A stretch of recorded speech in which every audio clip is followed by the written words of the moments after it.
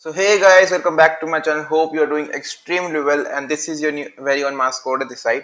So in this question we are going to discuss the question swap two nibbles in a byte. What does the question say? The question says that you have a number. Suppose your number is 100. What is the binary representation of 100? Let us find out. So 100 divided by 2 gives me 50 with a remainder of 0. Divided by 2 gives me 25 with a remainder of 0. Divided by 2 gives me 12 with a remainder of 1. Divided by 2 gives me 6 with a remainder of 0.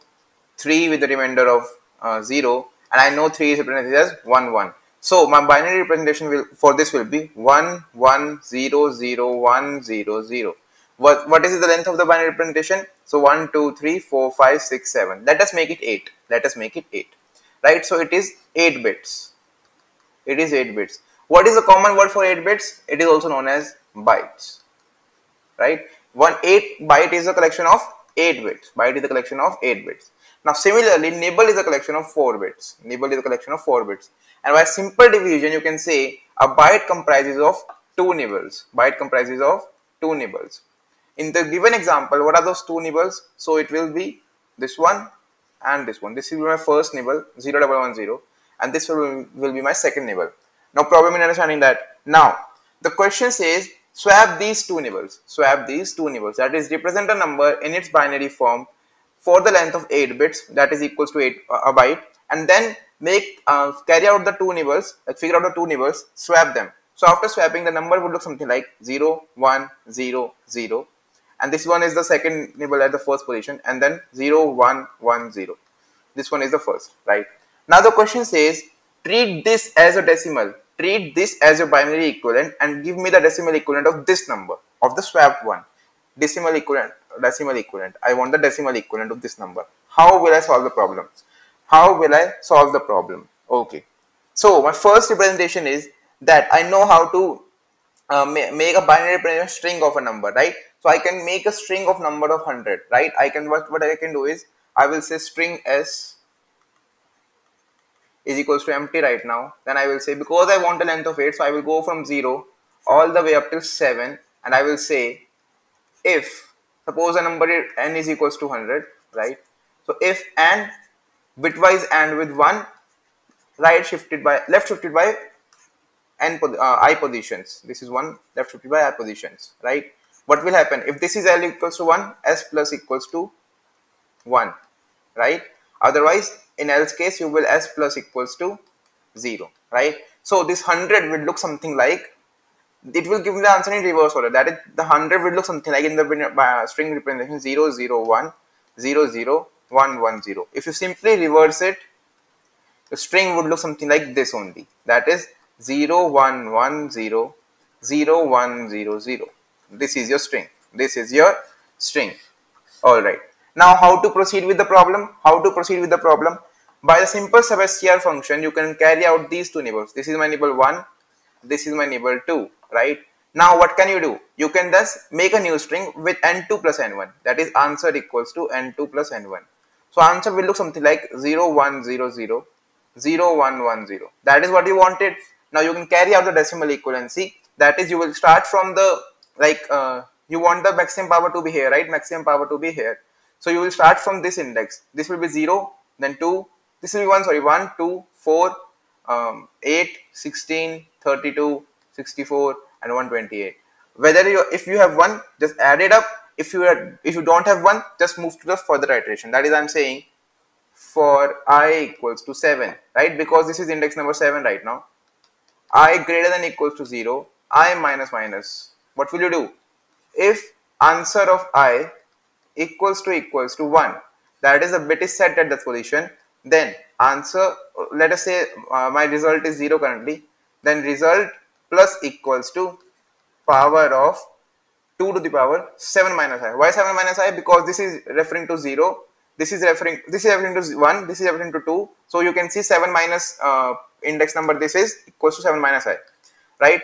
And at last, after the for loop, you will have your answer and result. You can simply return result. The approach is exactly fine.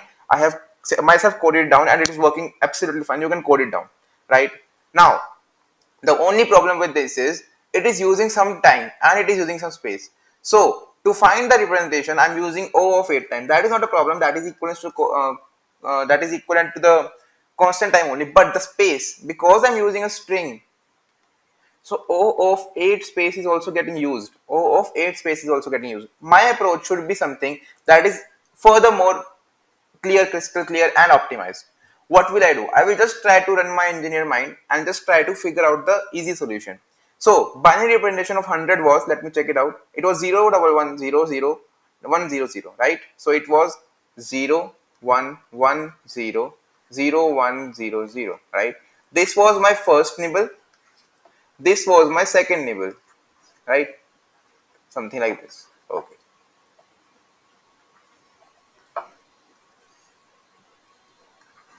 Alright. Okay, this was my first nibble, this was my second nibble. Now, I just have to swap them. I just have to swap them. So, is there a way to figure out that this is my left nibble and this is my right nibble? How can I say?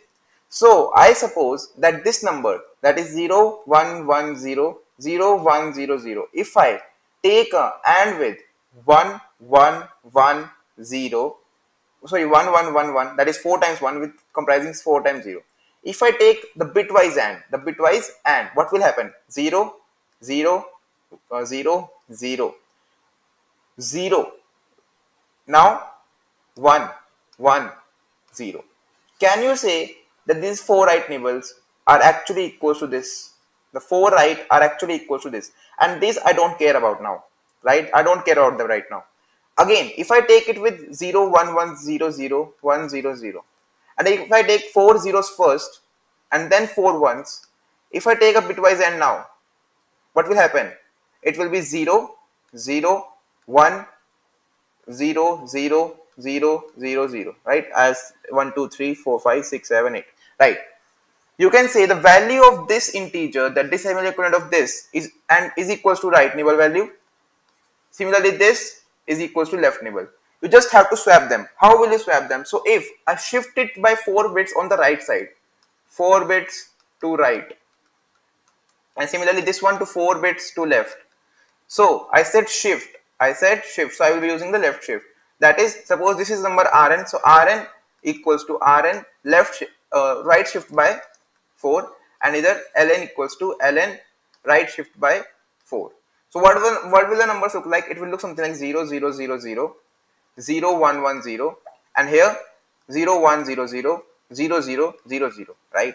Now if I take the OR of them, so it will look something like 0 1 0 0 0 0 0 0 0 0 0 0 0 1 1 0.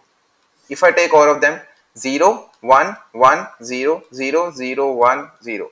Now you can see that this number is exactly what I wanted, and I didn't use any kind of string. If I just say return this number, you don't have to carry out any decimal to equivalent or any to binary to decimal, etc., etc. Okay, so what is the time complexity? You can see that we have just used 4 operations, and that is why the time complexity is also 1 and space complexity is also 1. Let me write down the steps again for you. So first step is Rn equals to binary, like decimal representation of 1 1 1 1 followed by 4 zeros and the number n.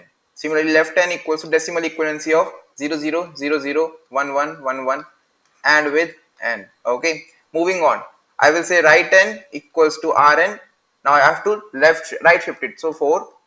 Similarly, Ln equals to Ln left shift by 4. Answer equals to Rn or with Ln, and I can simply return my answer. Simply return your answer, right? So let us move to the code now. Alright guys, so here is the coding section as you can see. But before starting with the code, I would like to request you to please subscribe to my channel and hit the like button as much as possible, because it really motivates me. If you found this video helpful, please do consider subscribing. Also, you can follow me on my social media handles. The links are mentioned in the description. Okay, so int right number equals to n and with binary representation, that is 0b. This will give me the decimal representation of the number 1 1 1 1 0 0. Similarly, int ln equals to n and 0b 0 0 0 0 1 1 1 1, right? Moving on, what will happen? I will have to shift the number. So Rn equals to Rn right 50 by 4, Ln equals to Ln left 50 by 4. And now I can simply return Rn bitwise or with Ln, right? Let us try to compile and run it. Hope it will work. It should not give any error. Oh, it is giving an, oh, okay, it will be 2 zeros more. Let us try to compile and run it now. It is running fine. Let us try to submit as well. In the meantime, do consider subscribing to the channel because as I said, it really motivates me. And you can see 168 days streak. Thank you for watching me. Thank you for loving me. And we'll meet tomorrow with a new video. Till then, keep coding, stay tuned, and have a nice day. Bye.